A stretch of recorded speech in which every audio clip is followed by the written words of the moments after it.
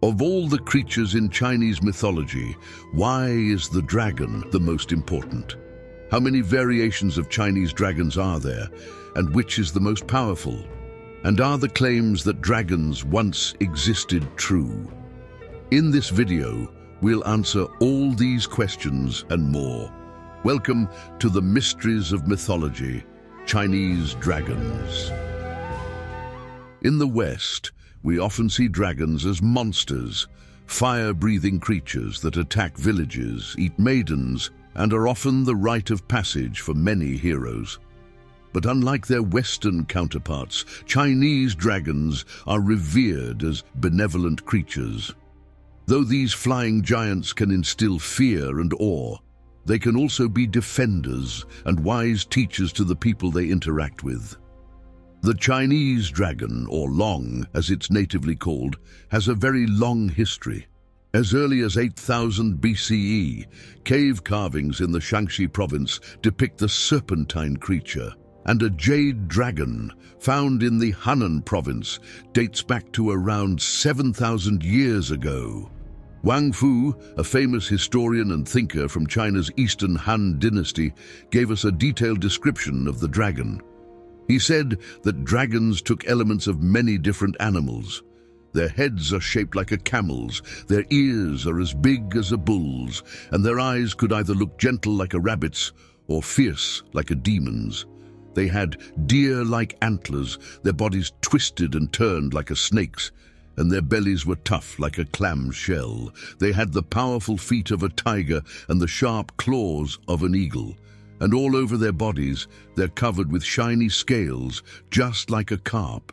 In fact, it was said that dragons had 117 of these scales, which in traditional Chinese philosophy and religion identifies a perfect balance of yin, negative essence, and yang, positive essence. Each element of the dragon's appearance has a symbolic meaning. The horns represent authority and strength. The scales signify protection, and the claws, creative power. Even the way it moves, so fluid and graceful, speaks of the dragon's mastery over the natural world. But what are the myths of ancient Chinese dragons? Our journey into the world of Chinese dragons takes us to the heart of timeless legends and tales that have captivated generations and illuminated the cultural landscape of China. One of the most inspiring tales is that of the Dragon Gate. In the flowing waters of the Yellow River, a carp named Liyu was about to embark on an extraordinary journey. From the moment Liyu was born, deep in the river's embrace, there was an innate yearning, a call to something greater. Among thousands of his kin, Liyu was not just another fish in the river. He harbored a dream, a vision that set him apart. Each year, as spring warmed the waters, a whisper traveled through the river, the legend of the Dragon Gate. Perched atop a towering waterfall, this mystical gate was said to hold the power to transform any carp that could leap over its crest into a magnificent dragon. Liyu, with his shimmering scales and swift movements, felt a pull towards this legend. He swam tirelessly, battling the relentless currents of the mighty Yellow River. The journey to the Dragon Gate was fraught with dangers beyond the fierce flow. Predators lurked in the depths, their eyes gleaming with hunger, and fishermen cast their nets hoping to snare the unwary. Despite these dangers, Liyu pressed on. As he swam, Liyu grew in strength, both in body and mind. Finally, after countless moons and endless struggles, Liyu reached the base of the legendary waterfall. Here, the water roared with fearsome power, and the mist from the falls shrouded everything in a ghostly veil. The Dragon Gate loomed above, seemingly insurmountable, its height a challenge to the bravest of hearts. Liyu didn't falter. With a burst of strength, he surged upwards, leaping with all his might towards the Dragon Gate. The world seemed to stand still as he soared through the air. his body glistening in the sunlight. And then, as he passed through the gate, a miraculous transformation began. In the place of the carp, a magnificent dragon emerged, its scales shimmering with the hues of the rainbow. Liyu, now a dragon, soared into the sky, his roar echoing across the land. He had overcome the impossible, a testament to the power of perseverance and courage. There are many more legends about dragons in Chinese mythology, such as the four dragon kings, dragon brothers, each ruling over one of the four seas, the east, south, west, and north. These dragons were responsible for controlling rain and water and are revered in a culture that deeply values agriculture and water resources.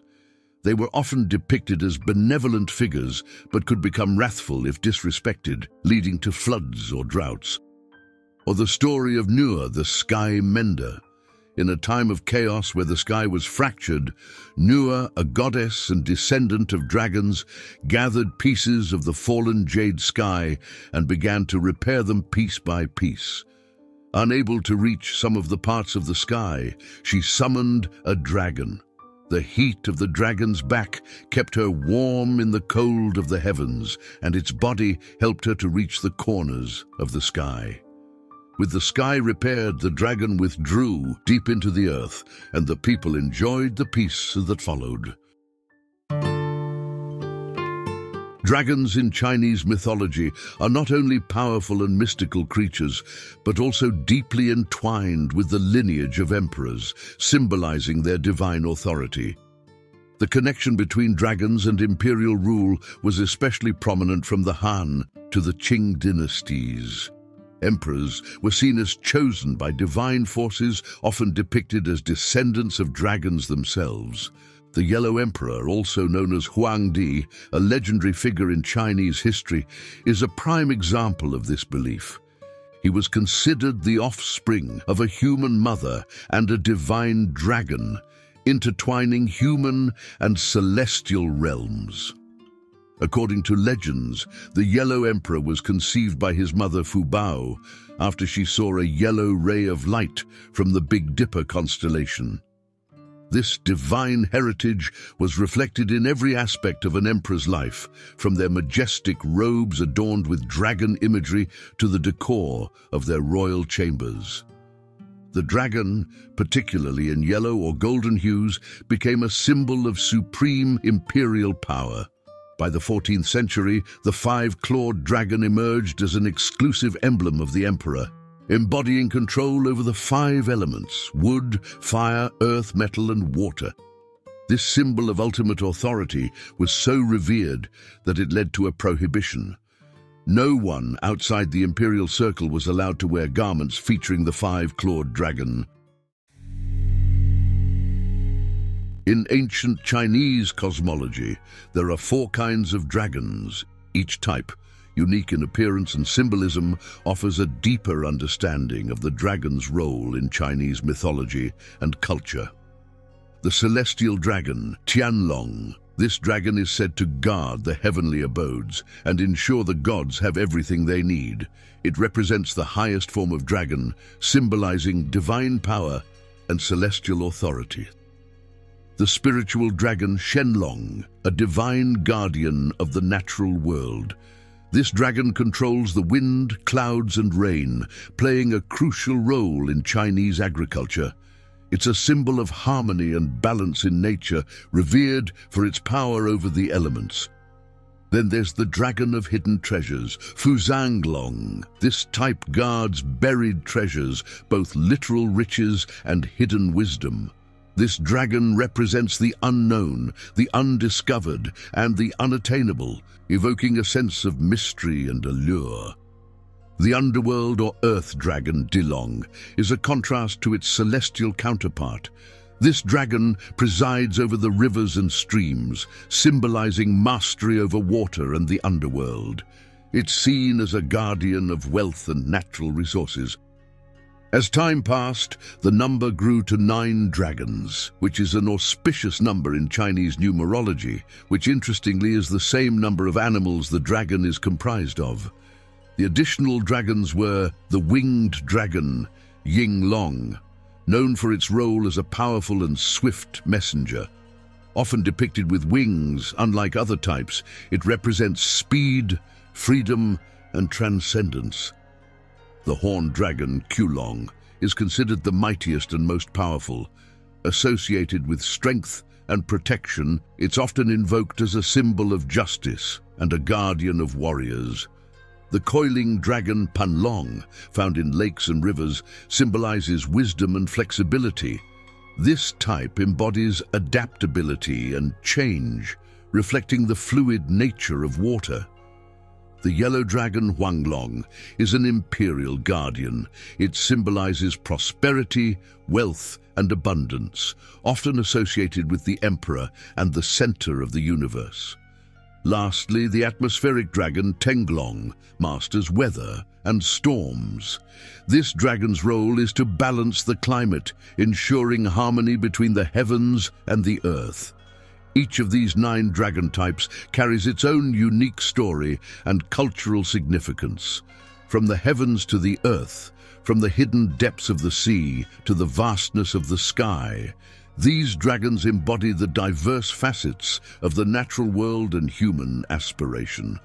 Their stories continue to fascinate and inspire, offering a window into a world where the mythical and the real merge in spectacular fashion. People claiming to have seen dragons or have evidence of their existence is nothing new. As early as the Jin dynasty around 300 BCE, scholars and historians wrote detailed documents about dragon bones found in excavations across the Sichuan province. This area is now known to contain fossils from the Middle and Late Jurassic period, so a creature such as the sauropode with a large neck could easily be interpreted as a dragon. But it's important to remember that texts were written almost 6,000 years after the earliest recorded reference to dragons. Another plausible explanation was connected to the Chinese dragon, often being associated with wind and water. The origins of dragons have been associated with the early sightings of whales.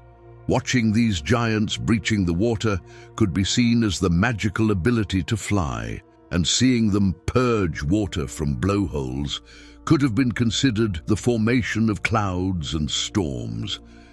Other arguments are that dragons were simply political creations by imperial storytellers to enforce the emperor's divine right to rule. Others believe that dragons do exist and can be hidden in other planes of existence or transformed to look like humans. It is this ability to evade that only allows them to be seen by a select few. Today, in the realm of Chinese dragons, we witness these mythical creatures leap from legend into vibrant cultural traditions and modern media. One of the most visually stunning manifestations of the dragon's enduring presence is the dragon dance. A highlight of the Chinese New Year celebrations, the dragon dance is a mesmerizing spectacle of color and energy. This dance is more than a performance. It's a ritual to summon luck and prosperity, embodying the dragon's role as a benevolent bringer of good fortune. But the dragon's influence extends beyond festivities. In the agricultural heartlands of China, dragons were revered as deities of water and weather. Crucial for agriculture, farmers prayed to dragon gods for rain and a bountiful harvest, embodying the dragon's deep connection with the cycles of nature and the well-being of the community. Another significant cultural event is the Dragon Boat Festival, celebrated on the 5th day of the 5th lunar month. This festival commemorates the ancient poet Ku Yuan, with dragon boats racing through the waters to the beat of drums. In modern media, we see a large range of Chinese-style dragons, from Disney's Mulan to an endless list of game characters. From the dawn of our earliest history to the modern day, Chinese dragons have endured in our mythology. Whether or not you believe in dragons, their influence globally is as real as the room you are in. Do you have a favorite dragon, or is there more you can add to their story? Let us know in the comments. Continue your adventure to master the mythologies in the next videos.